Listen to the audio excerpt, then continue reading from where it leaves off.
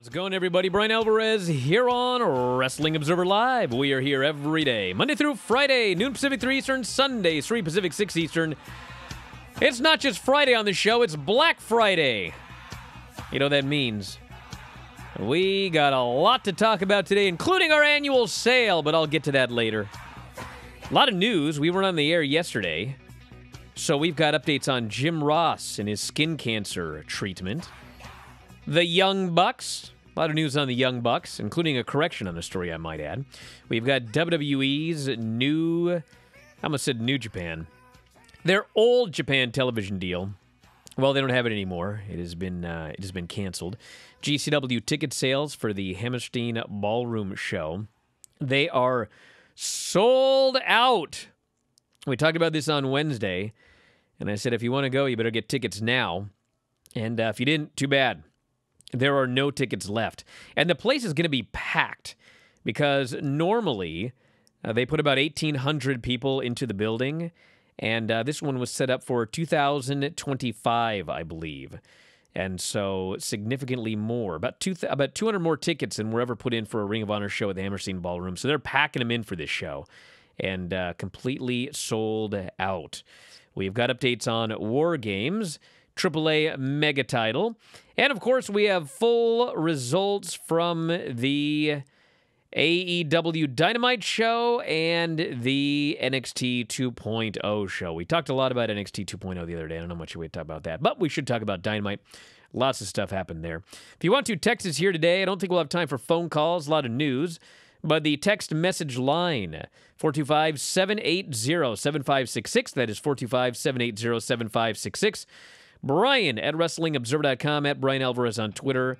Lots to get into. Back in a moment, Observer Live. Alvarez here, Wrestling Observer Live. Mike Sempervive, also of WrestlingObserver.com.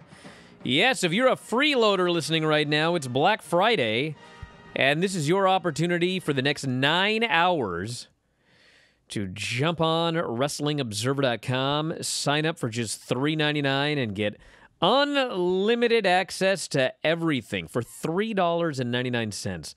Site is normally $12.99 a month, but for $3.99, holy smokes, what do you get? Well, you get 13,000 archived shows. You ever listen to a show and go, man, that was cool, but I got to wait till tomorrow for the next show? Well, you don't have to wait till tomorrow. You can listen to a show, go into the archives, listen to another show, and another show, and another show, and another show. I don't think you could ever listen to 13,000 shows. But if you'd like to try, we have had some people that said, man, I started back at the first Bryan and Vinny show. I listened to every single Bryan and Vinny show. We've had people who have done this. It's taken them years. But if you want to try, you can't do it in a month, but you can try. You can go up and listen to all of these shows. We've got the Wrestling Observer newsletter, back issues of the Wrestling Observer newsletter. Every show that we do goes in the archives, so if you miss Observer Live or Bryan and Vinny's show, Observer Radio, Figure Four Dailies, I think Mike does a show. I think it was the first actual alternative. Is that what they call it? The original alternative?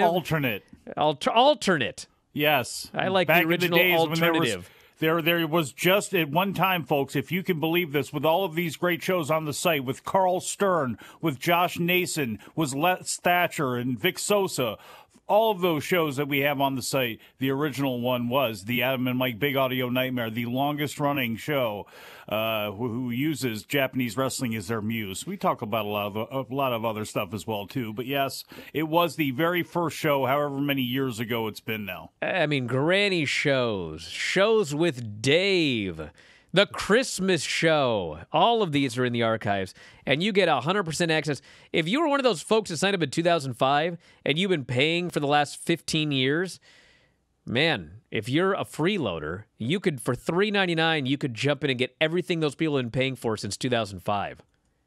And can you imagine you would think about not doing that? I can't. What a deal. But anyway, check it out, WrestlingObserver.com. From now until 9 Pacific, midnight Eastern. So there's not a lot of time left.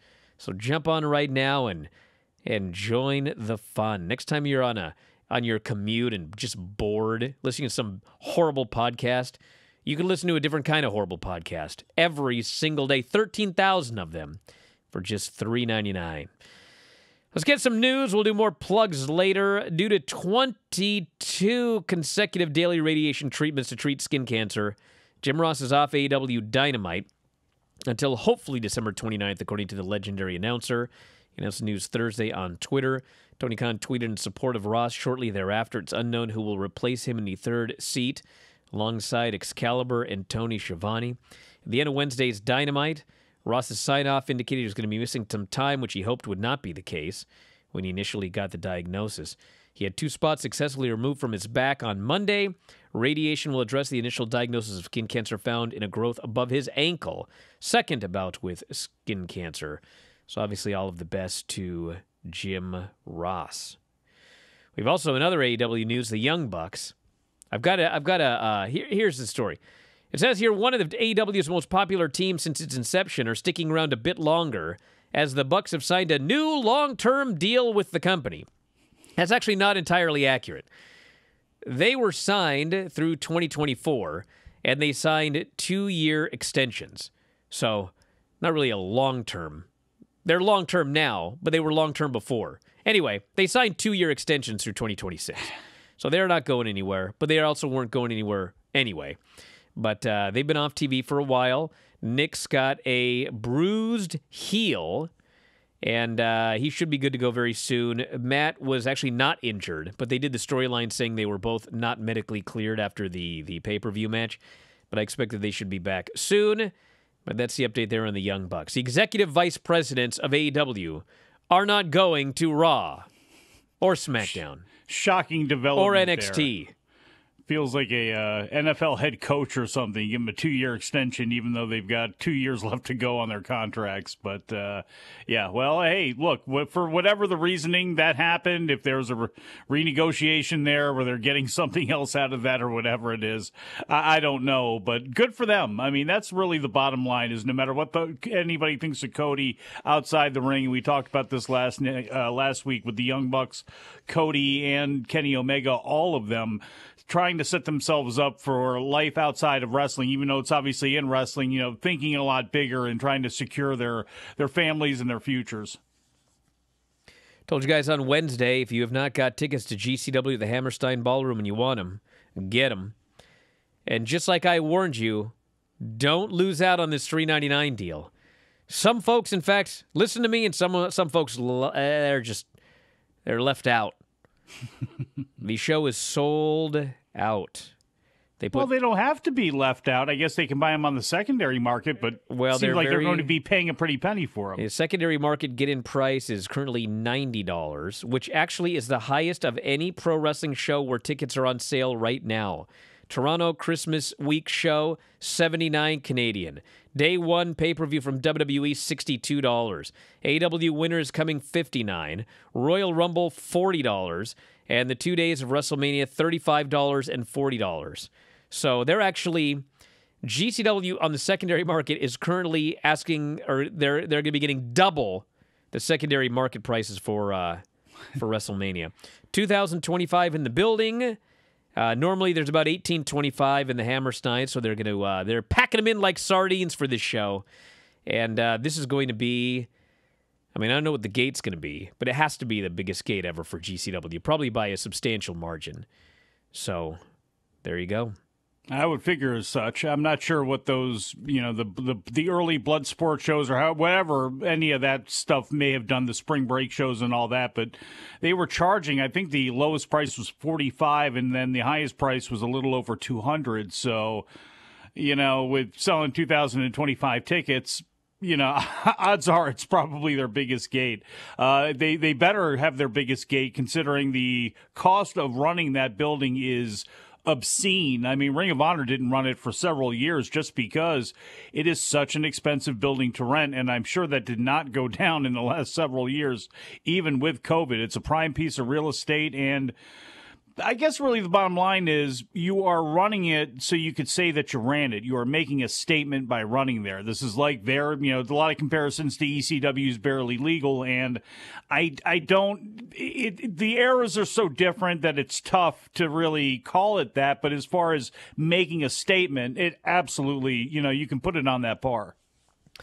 WWE holding a fan vote to determine the 2 participants for this year's Men's War Games Advantage ladder match.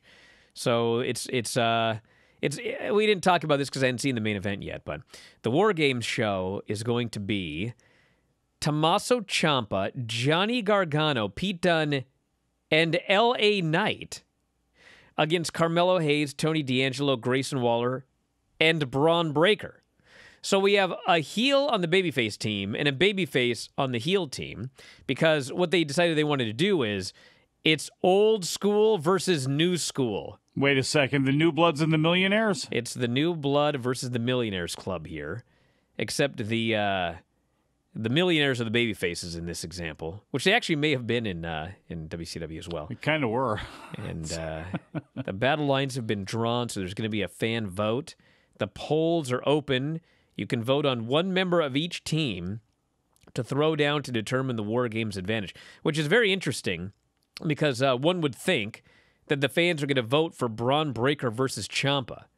And if I'm NXT, I'm not doing that match as a random man advantage match for War Games. I want to hold that off until later on. So it'll be interesting to see if they allow that to win, if they sway the vote, what they do. Gimmick it up. Yeah. Back in a moment, everybody. Observer Live is here. Wrestling Observer Live. Mike Sempervive, also of WrestlingObserver.com. You know, if you sign up for our $3.99 special, you will be able to listen to the Figure 4 Daily Show with Lance Storm that we're doing this afternoon. Podcast form. If you want to watch the video, it's video.f4wonline.com, which we could not run a sale for out of our hands. But one way or the other, today it's myself and Lance. And Lance does not celebrate Thanksgiving, as you're well aware. Well, hey, because he has second. nothing to be thankful for. That's not true. He's just a Canadian who celebrates it a month earlier. Now, my point here is that he spent much of the last few days watching wrestling and coming up with topics. And one of the topics, we normally review Impact Wrestling. And this week, Impact Wrestling was Wrestle House. Guys ever watch Wrestle House? No. What is that? I'll talk about it on the Figure 4 Daily Show with Lance Storm coming up at 2 Pacific, 5 Eastern, only for our top-tier YouTube subscribers. Podcast available at WrestlingObserver.com for those of you signing up for our new Black Friday $3.99 special. If you miss out, you missed out. So AAA. You're not going to explain this now? Is this like a Camp Leapfrog thing? Is it like a, what was that show they had on? Yeah. What are you talking about? Well, it's like the indie wrestling thing. Is it a bunch of wrestlers in a house and they wrestle? Is it like UFC? And you'll have to find out, brother. You got a subscription. If not, it's $3.99 today, so get on it. I'll check it out. The multi-man match for the vacant AAA Mega Championship at Triple Mania is now fully set. This was originally going to be Vikingo versus Kenny Omega for the title. And the match is now Vikingo in a 5-way versus Samurai Del Sol, Jay Lethal, Bobby Fish, and Bandito. Wow. Now, far be it from me to book a match. Oh, yeah? But if I recall the story correctly, Kenny Omega was supposed to drop this title, this AAA title, several months ago. But because of the timing with the all-out pay-per-view, Christian beating him for the Impact title, they decided not the right time for him to do another job. So he didn't lose the title. So that tells me he was surely going to lose the title to Vikingo here on this show. Now, maybe they figure, well, everybody knows that, so we'll throw in a curveball. But I think that Vikingo is going to win the AAA Mega title at this show. And then when Kenny Omega is able to return, he will face Vikingo and lose to him because Kenny Omega very much wanted to wrestle Vikingo and probably drop the title to him. And since that's not happening, this is an easy way to solve all of these problems. So that is the 5-way for the AAA Mega title. Cain Velasquez also working the show. He teams with Psycho Clown and Pagano to face L.A. Park, Reyes Scorpion, and Taurus. Should be a big show. Taurus? FTR versus Lucha Brothers. Black Taurus. It could be a Taurus, but, you know, all right. No, it's Taurus. Taurus. Yes. I'm not wrong about this. All right. I'm calling him Black Taurus. I'm the one who's wrong. Of course you're wrong. You It's probably fine. call him Kazuchika. There's a lot of things. You probably call him Ishii. Screw all of these up. Barry. Listen, I'm a professional linguist. Oh, So yeah? I'm going to tell you how to pronounce these names, everybody. Are you a cunning one as well? When you're a professional linguist, you can decide how to pronounce all these names. So anyway. Yeah, T-bar. Yeah, now you're telling me I pronounced T-bar wrong? Well, there's the letter T in the word bar. Shankly. Well, that's his problem. Oh, what's... He named himself after a finisher.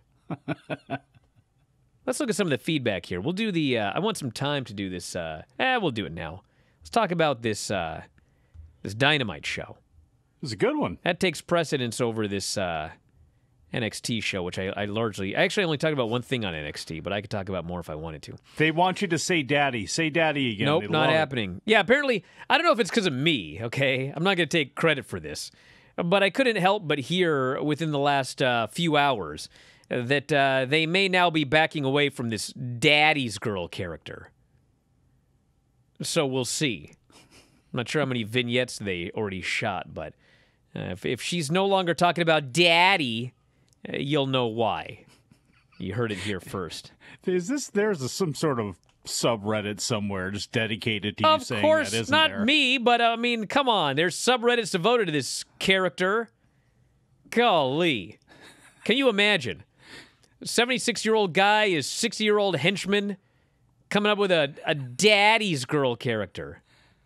With the other henchmen producing the vignettes. I always love when there's a character that I talk about. about. I talk about a character like this, and somehow I'm the bad guy. Every single time. Get off my back, everybody.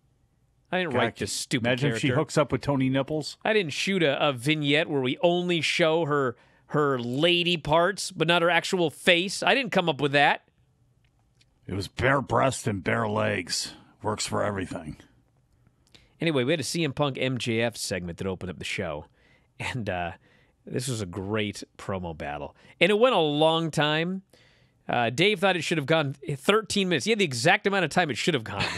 It's always funny when he does that. It went like 18 minutes. He goes, would have been better 13. Not 12, but not 14. 13. I always think it should go just as long as it should have gone. You know what I mean? But I don't always know what that means. What did you guys think? Was it too long? I thought it was great. I think it was maybe a little bit too long, but who cares? Well, I'll say this. Objectively, okay? This is not subjective. Subjectively, I liked it. Objectively, it was too long because they had to cut time from other matches. Yeah. So when you have to cut time from other matches, objectively, it was, in fact, too long. Yeah. But subjectively, I liked 20/20. them out there yelling at each other for 18 minutes.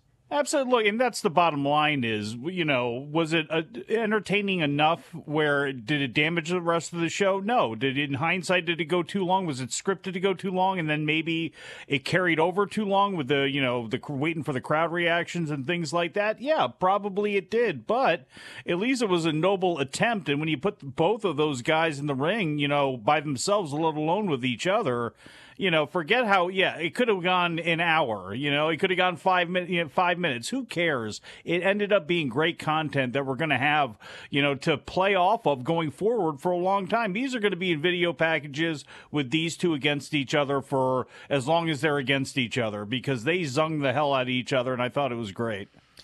The line of the promo was undoubtedly when CM Punk called him a less famous Miz. God.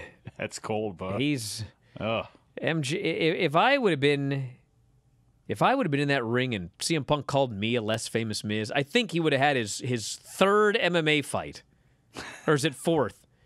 Like that's too low. That is low. That's a low blow right there.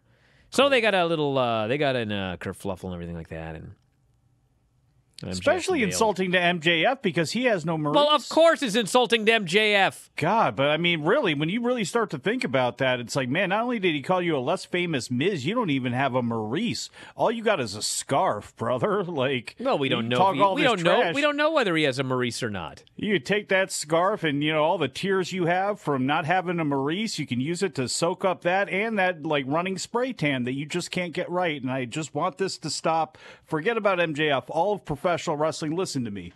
Okay, I'm an Italian.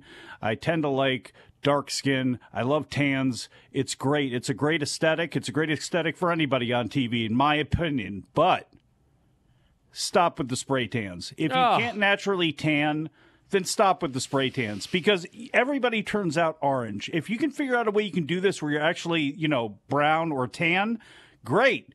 If you're just going to be orange and it's going to drip everywhere as you sweat, please stop. Please. MJF, if you're listening right now, Mike Sempervive requests that you stop spraying a tan on.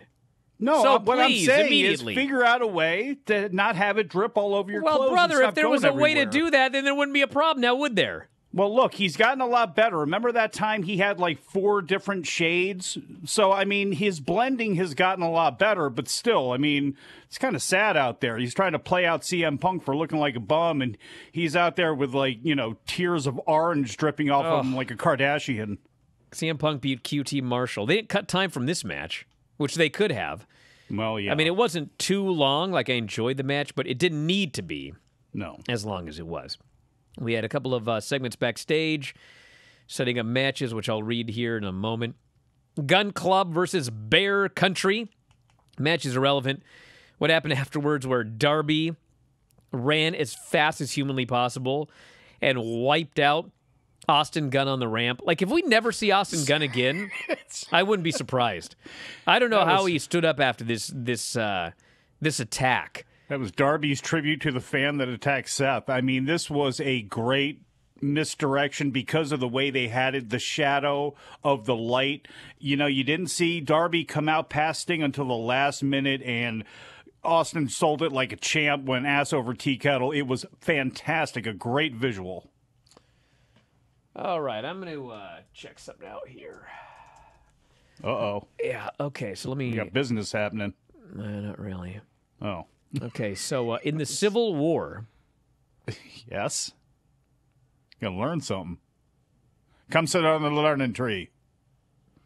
In the Civil War, a cannonball could weigh as much, I believe it says here, as 42 pounds.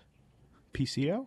A cannon like a Napoleon with a bore diameter of 4.62 inches could shoot a solid iron ball that would weigh about 12 pounds, but a cannon with a bore diameter of 7.02 inches could shoot a ball that weighed as much as 42 pounds. So, you know how many people were killed by cannonballs in the Civil War? Well, Darby Allin weighs as much as at least 4 cannonballs, and he hit this Austin Gunn literally. I'm not even joking. He got shot out of a cannon. So I can't believe that guy's alive. Back in a moment, Observer Live. Where were we? Oh yes, cannonballs. Cannonballs. Yeah. All right, we had a bunch of other segments, including Lio Rush and Dante backstage with Team Taz, and Team Taz wants Dante to sign. And Lio Rush grabs the pen. He ain't signing it, and then Dante grabs the pen back and signs. I think it's a swerve, but we'll see. I don't think Dante is leaving Lio Rush. They're such a great team. This would be foolish, in my opinion. But let me ask you a question, though, real quick. How was Ricky Starks' neck, to your knowledge? Because I know he did get back, obviously, and he wrestled and everything.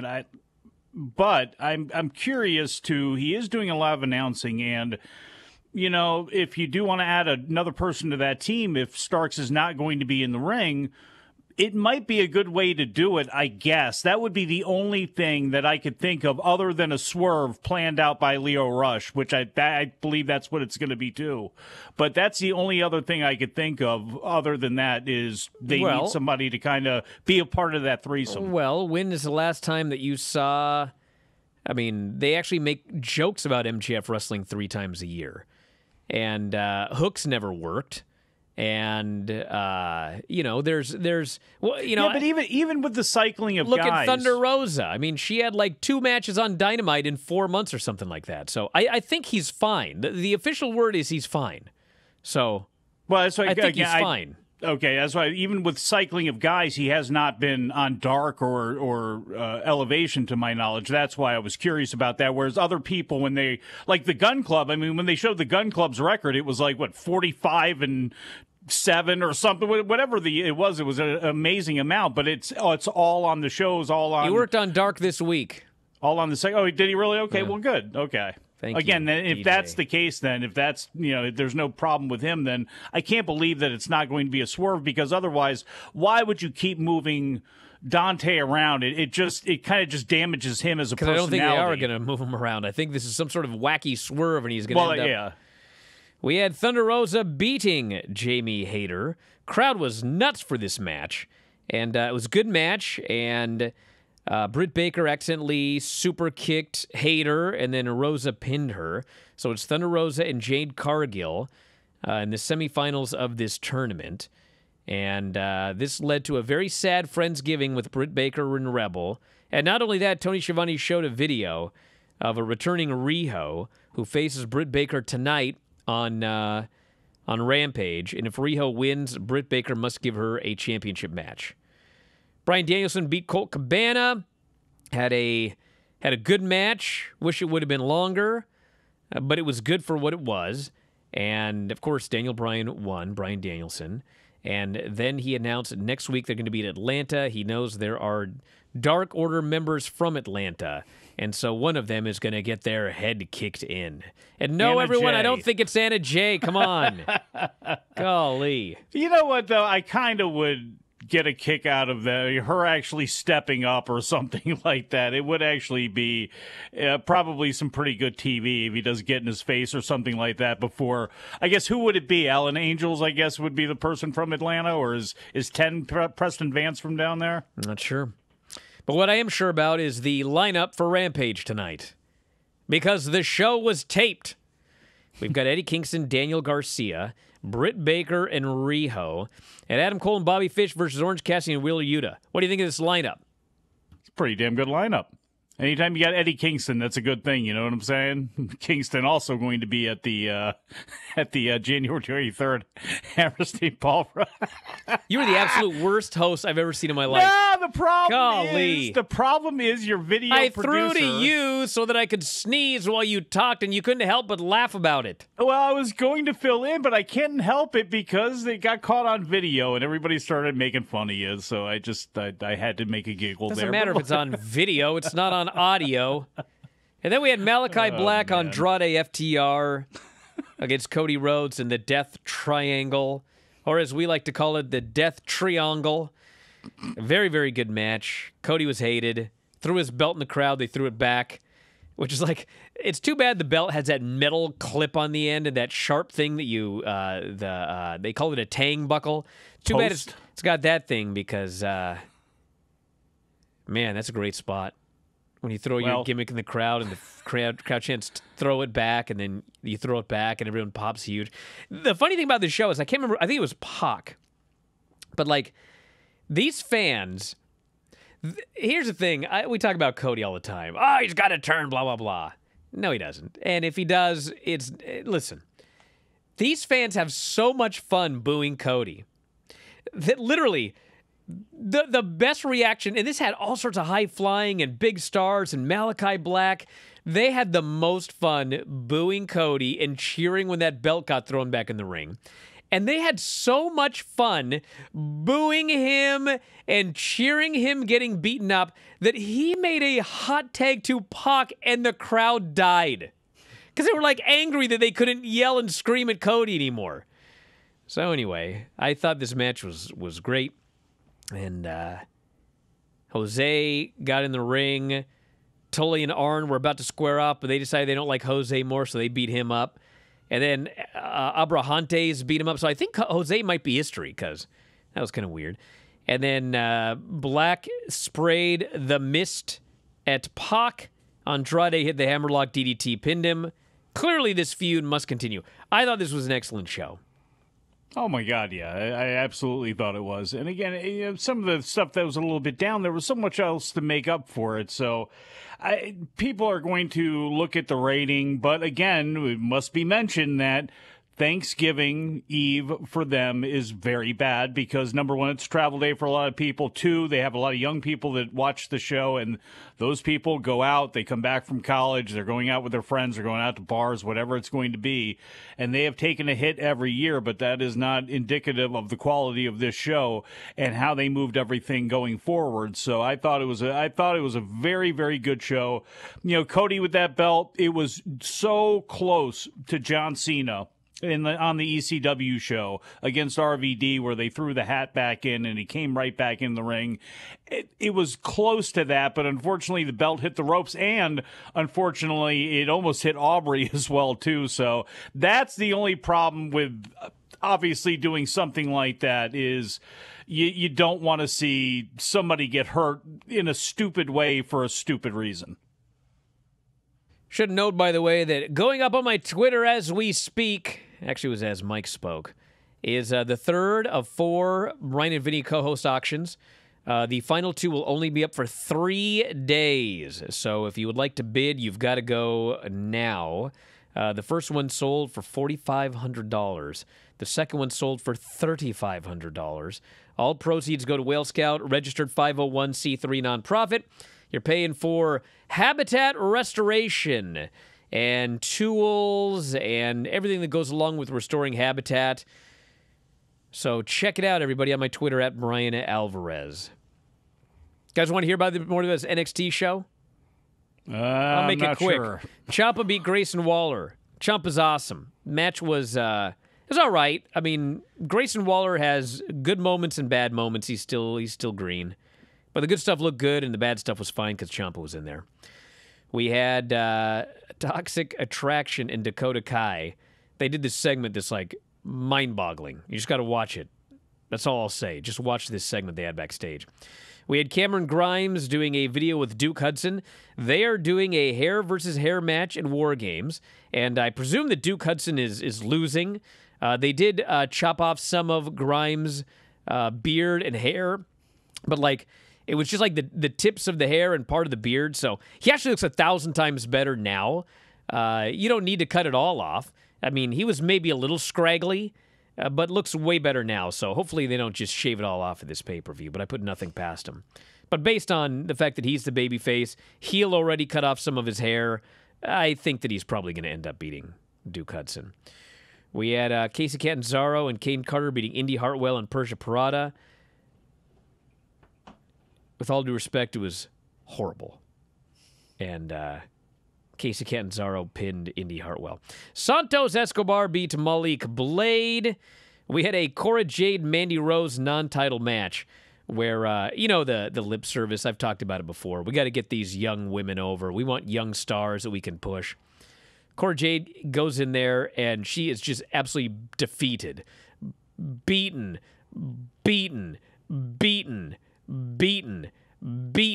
Kaylee Ray interferes, and she gets a roll-up win and flees. This is how we get over our new young talent. Slip on a banana peel wins.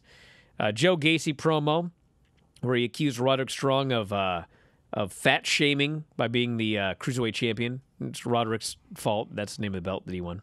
So they're going to have a match at the pay-per-view where the Cruiserweight title is on the line, although Joe Gacy is not a Cruiserweight. So Joe Gacy and Powder there, the guy with him, Parker Boudreaux or whatever his new name is here, they're the baby faces in this? No. The heels are accusing the babyface of fat shaming. So... Yes. Oh, it sucks. Mightily. We had Ivy Nile beating Ulyssa Leone, which was a fun little squash match. Brooks Jensen and Josh Briggs beat the grizzled young vets because, of course, they did. Well, but we're trying to get young guys over. But the funny thing is, if you look at the numbers, it ain't working. But we got to keep trying. And then the main event was Carmelo Hayes beating Pete Dunne and Johnny Gargano in a triple threat when he pinned Johnny Gargano. Gargano, his contract expires, or it was expiring before War Games, but he signed like a 3-day extension or something like that, so he's going to stay at least through War Games. Obviously, they want him to sign long-term, but he has not done so yet, so we will see what the future is of Johnny Gargano. And I would, it could be one of those deals where, if things aren't going well, they beat him. If things are going well, he wins. It could be something like that at the pay-per-view, or it could have nothing to do with anything. But that's the War Games match. Old school versus new school. Coming up on pay-per-view and Peacock. I want you to ask Lance about how many crazy spots he thinks he'll see in this War Games match, because I'm sure he is looking at the combined experience level of some of the people in that match and absolutely cringing, let alone looking at the women's side and absolutely cringing over there at that too. Sounds like I did most of that review on Wednesday, but you know what? There was a long Thanksgiving in between filled with... Are you okay, by the way? Are you all right? Yeah, I was sneezing. I know. You keep sneezing nonstop here. I didn't sneeze nonstop. I sneezed one time. A couple times now. Let's talk about these text messages. Thought the Punk MJF segment was great. I had no idea it was, quote, long. Punk QT was too long, however. Should have been more of a squash after that promo, and considering QT is a jobber and Punk is top tier, the length and competitiveness of that match took some shine off that promo battle for me. I'm not going to argue that. Probably should have been quicker, but... See, I like watching Punk and QT work. That's the problem. Well, and the thing is, that's the damnedest thing is QT is great, but the problem was just the Kamaroto and all that stuff, and that interference, like that's where, to me, that was all a little bit superfluous. It could have been a little bit shorter, a little bit tighter without all that stuff. And again, you had so much Punk at the beginning, I didn't think the match needed to go that long. And this person says, hey, Bryan, how much is it for the Black Friday sale again, and what time does it go until? Well, funny you should ask. A 720 area code. It's $3.99, and it goes from now until 9 Pacific, midnight Eastern. So, go! WrestlingObserver.com. Back in a moment, Observer Live. Is here, Wrestling Observer Live. Mike Sempervive, also of WrestlingObserver.com. And I'm not kidding, that was real text. I know people don't believe me, but it actually was. I've never made up a text on this show ever. Which, I don't know if that's good or bad. I was going to say, would you want to take credit for some of the ones we've had? In my view, this person says, the QT versus Punk match was a bit longer because it proved there was some truth to MJF's promo, i.e. that Punk is taking longer to beat people that he should be defeating more quickly. Yeah, they certainly did tell that story as a possibility. Yeah, but here's the thing, and I get that, but, like, if Punk beats him in 8 minutes, like, you can make a case that he could have beaten QT a lot quicker. He's the best in the world. That's what he says he is. Former multiple-time world champion, biggest guy in the business, all that sort of stuff. I mean, so again, it still did not have to go that long to even tell that story that person wanted, or what they're trying to say, I guess. This person says, NXT New Blood Rising. And also, is Duke Hudson a barber now? He was sitting in front of nothing but grooming products. I think that he's a, what do they call it? Like a worldly man. He's a poker player, and he's a barber, and he's a wrestler, a Renaissance man. That's what Duke Hudson is. Renaissance Hudson. Now, that's a name. A collection of manscaping products to try to scare and intimidate Cameron Grimes. Well, anyway, we're out of time, everybody. I hope everyone had a great Thanksgiving. I hope you're enjoying your Black Friday. If you're enjoying your Black Friday, but you have $3.99, you better jump over to WrestlingObserver.com and take us up on this offer, because at 9 o'clock Pacific, midnight Eastern tonight, it's done. So WrestlingObserver.com is the address. It's right up there at the top. Unlimited access, $3.99 for a full month, 13,000 archived shows, Observer newsletters, and more. And my Twitter's got all the Whale Scout stuff. We got 2 auctions left for co-host spots. Bunch of other great things as well. And that's it, everybody. Have a great weekend. Talk to you next time, Wrestling Observer Live.